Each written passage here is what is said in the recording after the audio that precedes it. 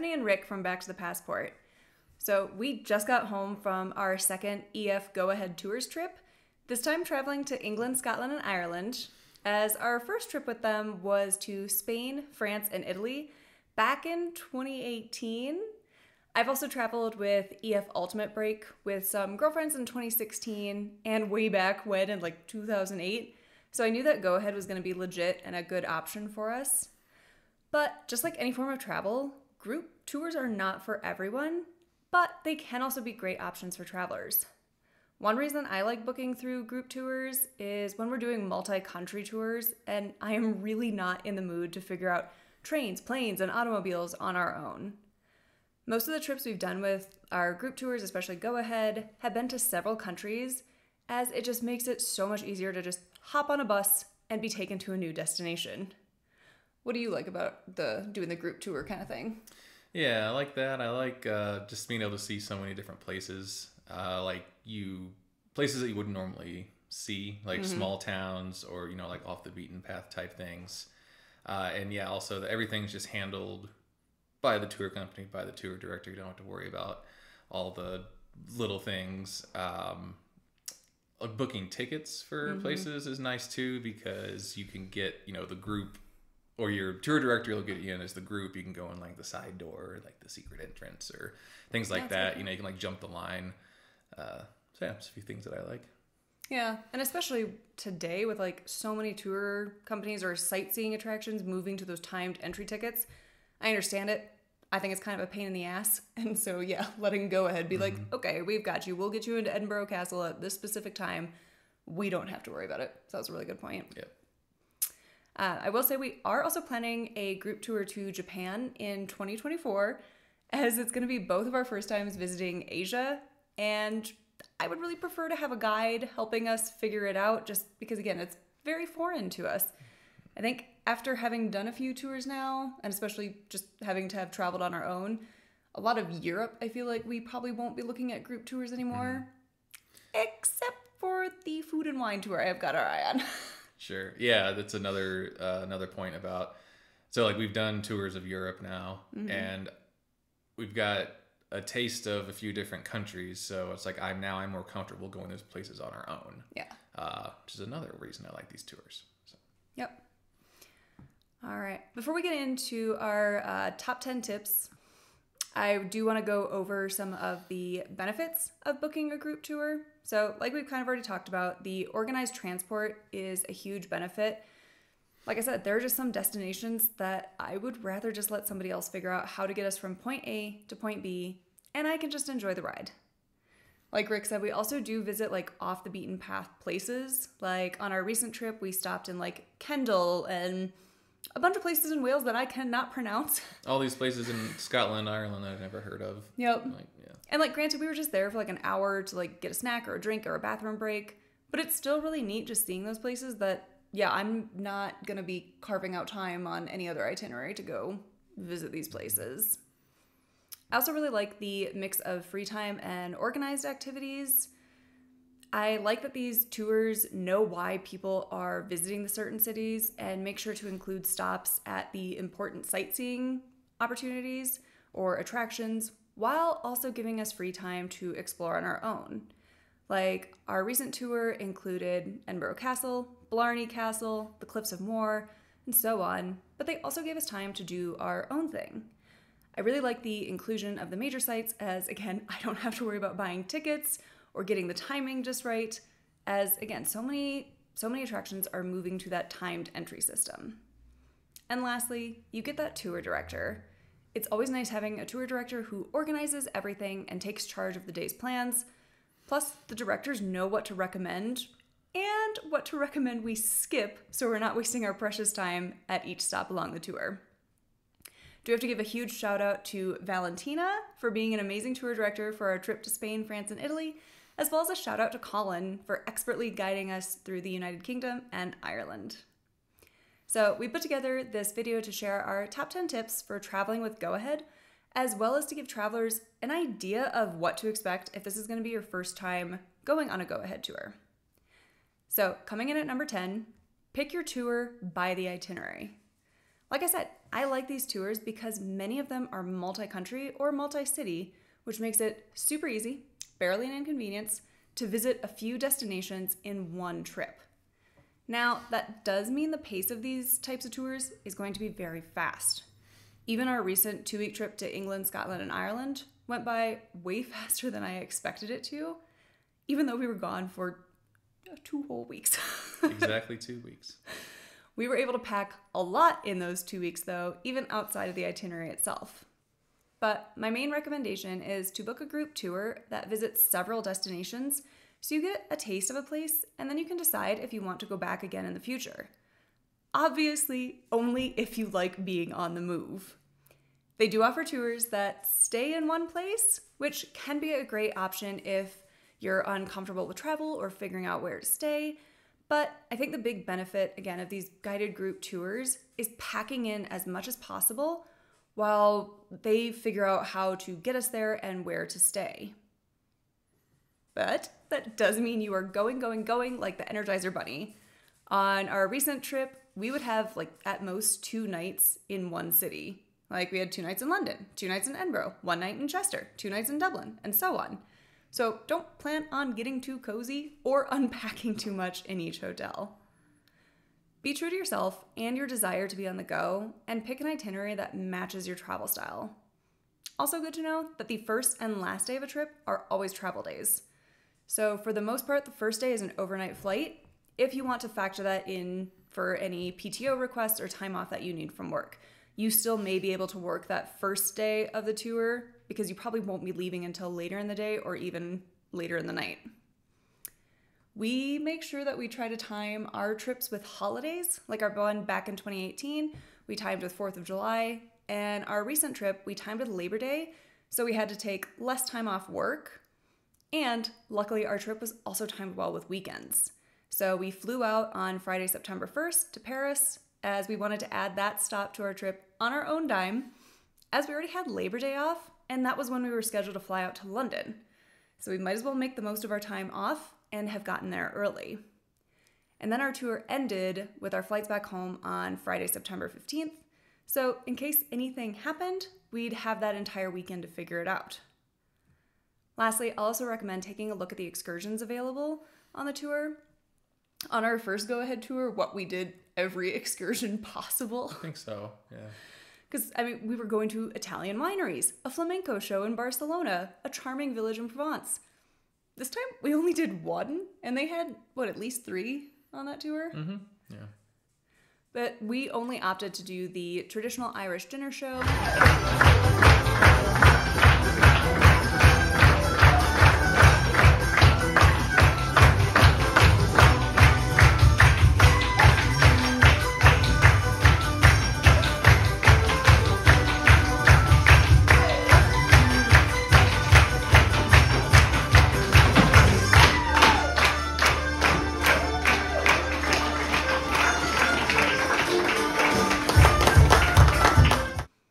Also, do take note that a lot of the excursions are timed against your free time in the city, so it's up to you whether you'd rather explore on your own or do an excursion.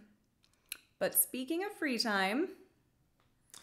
Number 9, plan your free time. Like we're saying, you have free time built in to the trips, but also you can make as much free time as you want. Mm-hmm. So you don't have to go on all the group activities. Most places there's a bus tour in the morning, say in Dublin, we drove around for 3 or 4 hours. You don't have to do those. You paid to do it, so you're missing out if you don't, but it's completely up to you whether you do those things or not. Mm-hmm. And also the free time that you do have that's planned, we usually just go to a wine bar or some walk around the city, explore the city, wander around a lot. But because we have most of the major stops checked off already as part of the trip. So in our free time, we don't necessarily have to, go see these sites and attractions. We can just go relax and chill out. So, and also on our last trip, the tour director had some optional excursions that weren't part of the original go-ahead itinerary. No. So we didn't even know about it until we got there and got our itinerary from Colin, our tour director. And we did a few extra things like walking tour of Edinburgh, the Guinness, the Guinness storehouse. Guinness. Yeah, so that's an example. Something that we wanted to do anyway with our own free time in Dublin was go to the Guinness storehouse. But our tour director Took care of it. Took care of that for us. So that was great. And that was, obviously another good reason for going on these tours with your directors. They can just get you into these places. Yeah. Yeah, no questions asked. Yep. All right, coming in at number 8, we've got pricing out your flights. So this one can be kind of tricky, as really the reason we do book flights with Go Ahead is in case anything happens on our tour. They are responsible for figuring out how to get us home or there, whichever way flights end up not working out. If we book on our own, obviously it's up to us to get it sorted. They are not responsible for helping us figure out flights. And with so many issues with airlines these days, I'm kind of willing to suck it up and pay Go Ahead to manage that for us, especially after this summer when we got stranded in New Jersey and drove the entire length of Pennsylvania just to get the F away from the East Coast and get on home. So at least this way, booking flights with Go Ahead, that would be their responsibility. They would help us out. They would make sure that we got home, and especially also since we buy travel insurance, I just like having that peace of mind of knowing that I don't have to worry about anything besides checking into our flights and having our passport. I do understand that, yes, they are a business. They have to make money. But I do think some of the flights we got booked on are maybe not quite worth what we paid for. Like, especially our recent flight coming home. We went from Dublin to Zurich and then all the way back over to Denver. I mean, it was probably cheap, which is why we were on it. Mm-hmm. So really decide which is more important to you, the price of your flight or the peace of mind knowing that you don't have to deal with it if something goes wrong or your flight is canceled. We were also able to make changes to our flights through Go Ahead. So our tour technically started in London, so we were supposed to fly Denver to London. But since we were so close to France and we had the time, I really wanted to sneak a trip into Paris. So I emailed their customer support line. They said not a problem to reroute us to Paris instead. We just obviously had to pay for the difference in the airfare. And I do think there is a cutoff to when you can make changes to flights, so be sure to look that up. It's either something like 60 or 90 days. So if you do want to be rerouted and start your tour early or stay behind, they're willing to help you out with that. Yeah, and I'll say I think that's a lesser known trick, if you want to call it a hack. Most people don't know that you can, reroute your flights like this to do something more before or after. So it's good to keep in mind. Especially if you've already paid for it, they don't care. Like, again, they're not going to cover your hotel if you're going ahead or staying behind, but otherwise I thought it was pretty easy. I will say we will be making a specific request when we do go to Japan next year, as I know for a fact there are direct flights from Denver to Tokyo, and if they try putting us on a flight with a stop, I'm going to be giving them a call. All right, moving on to number 7. So number 7 is prepare for transportation. There are a lot of modes of transportation. You mentioned trains, planes, and automobiles. We'll add boats to that as well. Oh, yeah. We were on a coach most of the time, just driving between the cities in these countries. But then when we went from Scotland to Ireland, we were on a ferry. We did take the train from London to Edinburgh. And the coach rides, the bus rides, like I said, are more frequent, so you should really prepare for a lot of time on the road sometimes. I mean, there was one day, I don't know, we were on the road for at least 6 to 8 hours total. I mean, there were stops. Yeah, there were stops along the way, and that's the other thing is they do stop a lot. More than I would have imagined. I mean, you want to be hydrated. Well, right, and there's, I think every hour to hour and a half, they'll be stopping for bathroom breaks. It's a little much. Yeah, it can be a little much sometimes, but bring things to do. Read a book, watch a movie, take a nap, and it's also good to note that your bags will be below the bus. So when you get on the bus, the bags go underneath what we call the basement, or what they call the basement.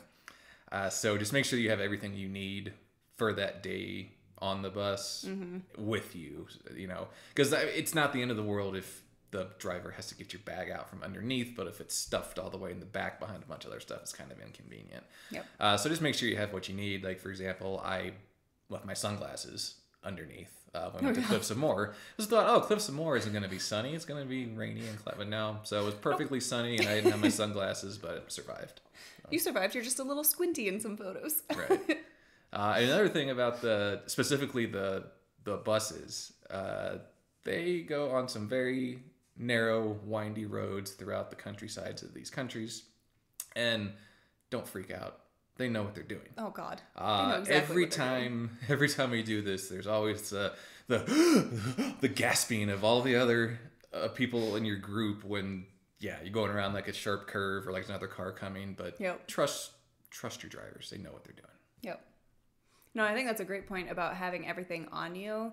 Again, Colin, our tour director, was great. Like when we were going from Scotland to Ireland, he made sure to make a note, like have your passport on your person. Like try not to stuff it in your bag because there is going to be customs and immigration. So make sure that is ready. But otherwise, most of your stuff is going to be under the bus and inaccessible.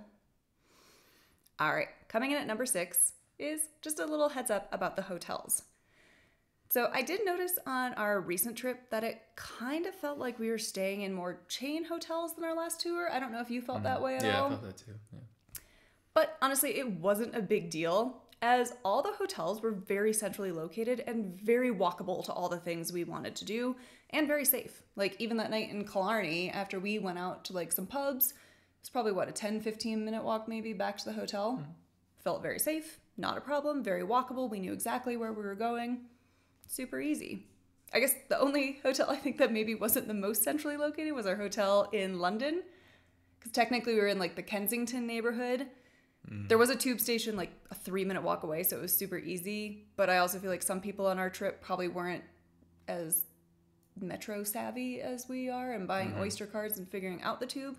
But if you're willing to do that, again, most hotels were in very walkable locations, but just be prepared to maybe figure some things out. And they do let you know the hotels ahead of time, like on the website, in the app. So you can look them up. You can figure out what's nearby. If you want to pre-plan, like where you're going to go for dinner one night when you have a free night, you can do that ahead of time. I also say we will get to packing later, but do be prepared that some of these hotels will only have one elevator and that the first floor is a level up from reception. So if your room is on floor 1, you're not on the same floor. You still have to go upstairs. And some of these elevators fit 2 people max with your luggage. They're tiny. They're not oh my God, could you imagine if we had done this tour at the hotel we stayed at in Paris? How long it would take people to get up to their room. It would take hours. Yeah. I will also say when we got to our hotel in Dublin, we heard some grumbling from other travelers because the hotel didn't have air conditioning, which again is a common thing among European hotels. It was raining and chilly. What do you need AC for? I do think that has been a contributing factor to staying at more chain places like Holiday Inns, as they're more accustomed to having American guests, as I'm sure some travelers on previous go-ahead trips have complained about Europeans not putting a priority on AC. Like I said, just be prepared for a typical European hotel and you will be good. And again, you will also get that list of hotels so you can research them, look up photos, look up reviews, know exactly what you're getting into before you get there. All of the hotels that we stayed at offered breakfast, like some were buffets, some were a mix of buffet and a limited menu of eggs and pancakes.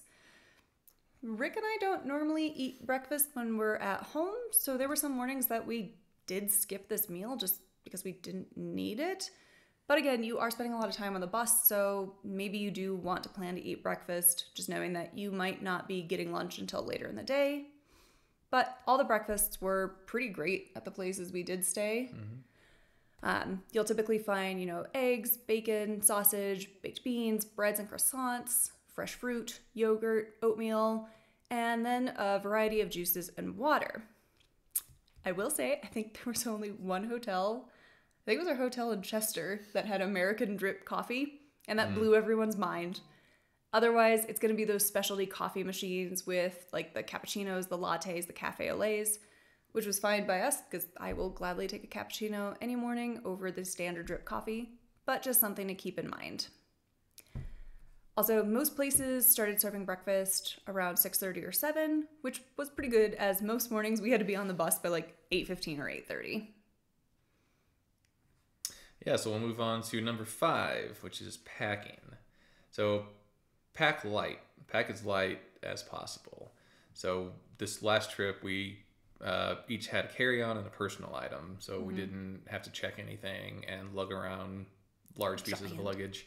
It's so much easier to get around with the smaller bags. And like you said, with the hotels, the elevators can be smaller and they're just, a little more cramped in general. So maneuvering with a smaller suitcase is easier. And it also allowed us to take the stairs. Yep. So while everyone else is congregating around the elevators, we just buzz right up the stairs and go to our room with our carry-ons. Yep.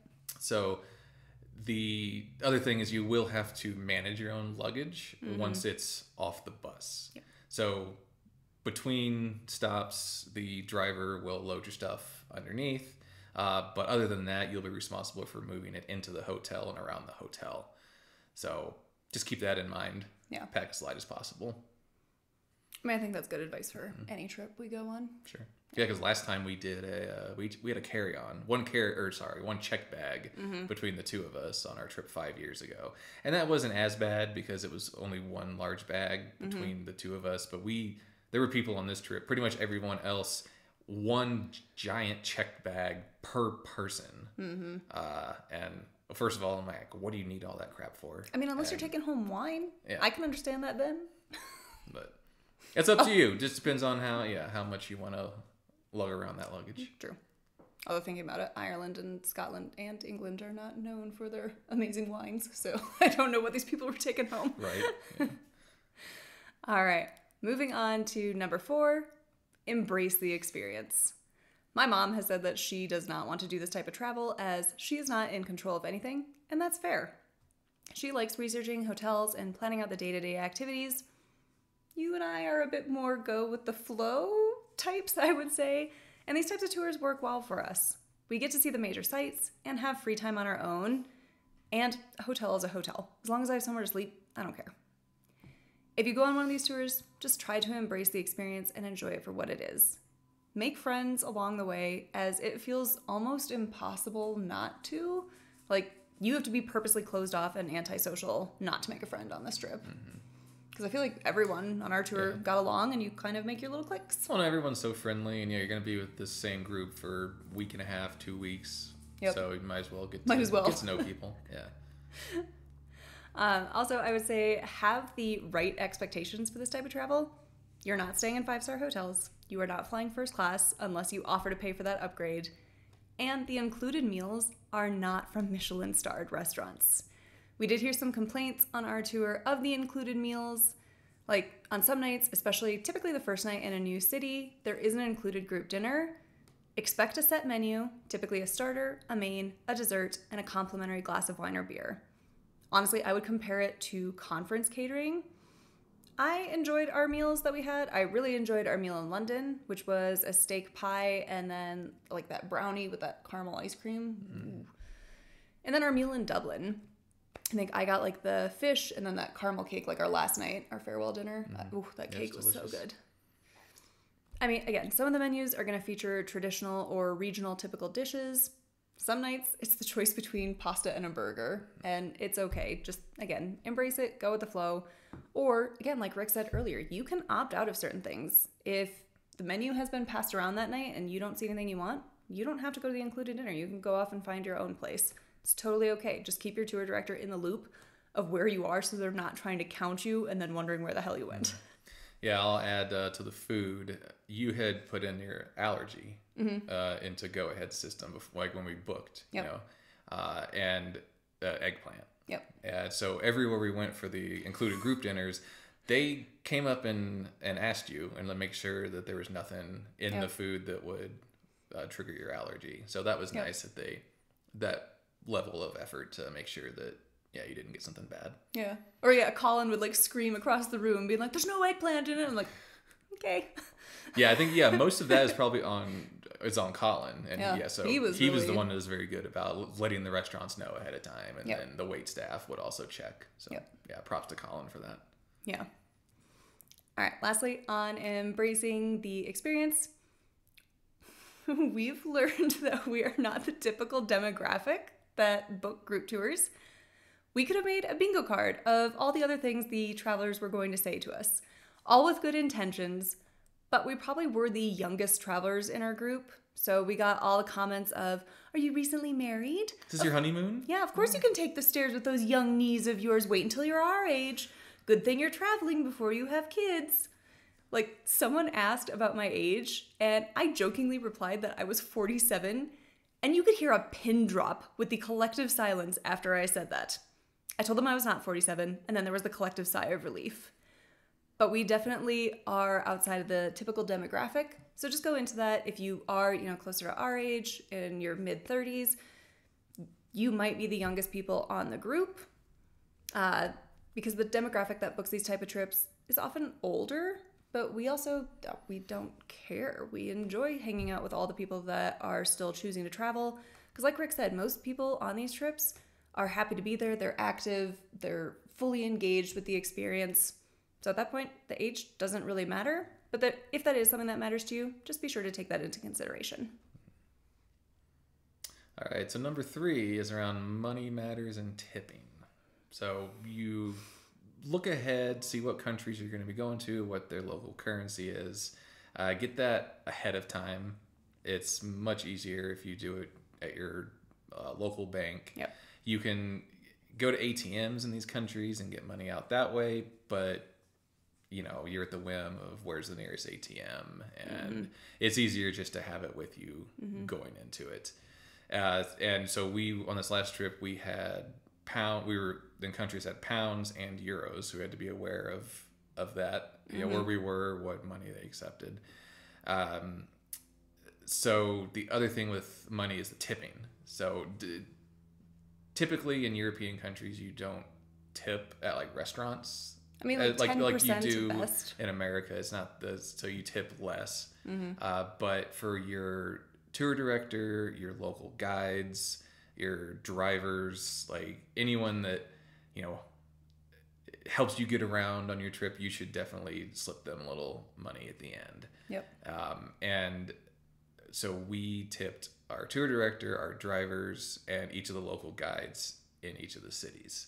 I like to say, they take care of you, take care of them. Like I said earlier with the bus drivers, like they maneuver through some crazy, not just the country roads, like the small city streets and everything. Yep. And that job's not easy. No, So, I would never want it. yeah. So and the amount of work that goes in for the tour director to get all this together, I'm okay throwing them some cash because they put a lot into this. Definitely. And Go Ahead does provide guidelines for tipping as well.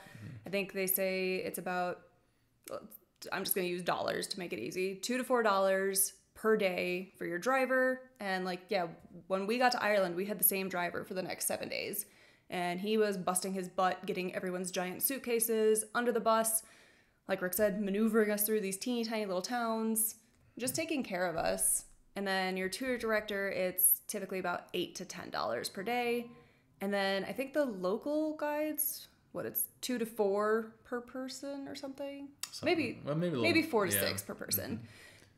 You will get a welcome kit before you leave that explains everything you need to know. Also has little envelopes, so in case you want to be discreet with your tip, you can do so. All right, coming in at number 2, we've got customer service.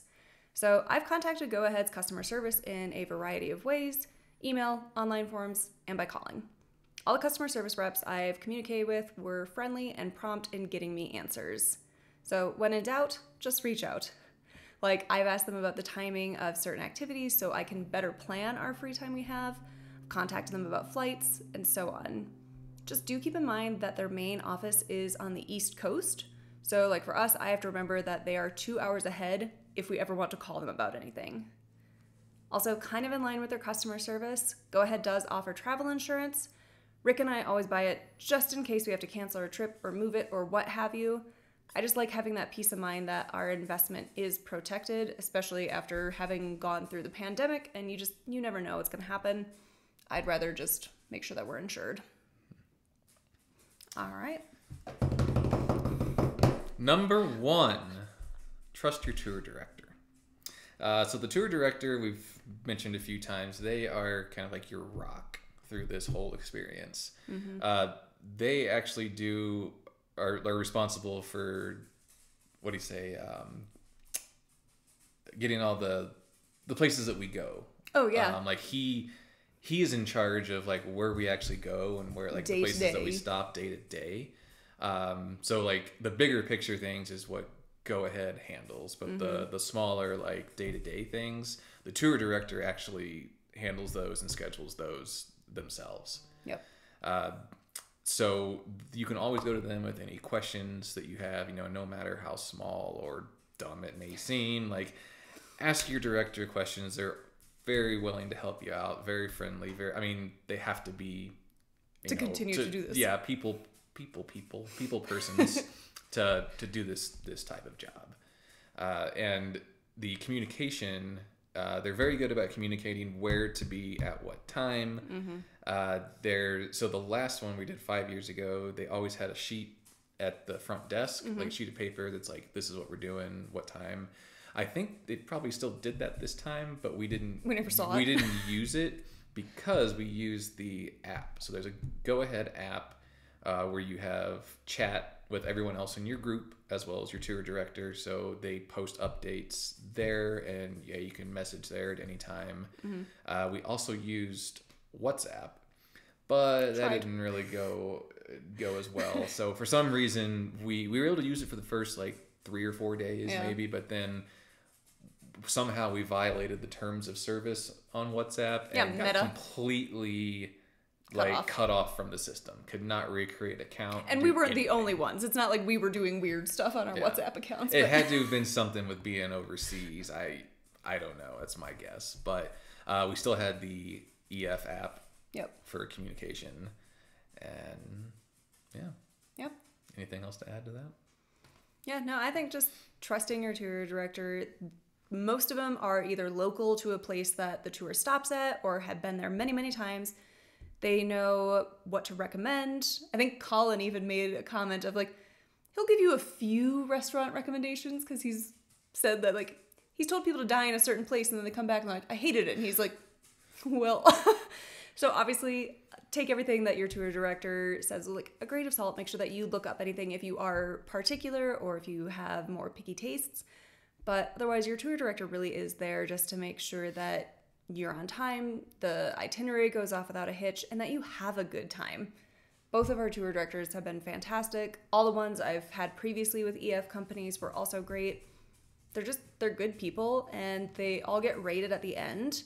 So you know that these guys have been vetted. They've done this multiple times. They're not going to lead you astray. Yeah. All right. Well, that wraps up our top 10 tips for booking a trip with Go Ahead Tours. If you have any questions about our experiences with them, please feel free to leave us a comment or check out our blog at backtothepassport.com for more in-depth reviews of our experiences as well as other travel-related content. Otherwise, thanks for watching. Bye. Bye.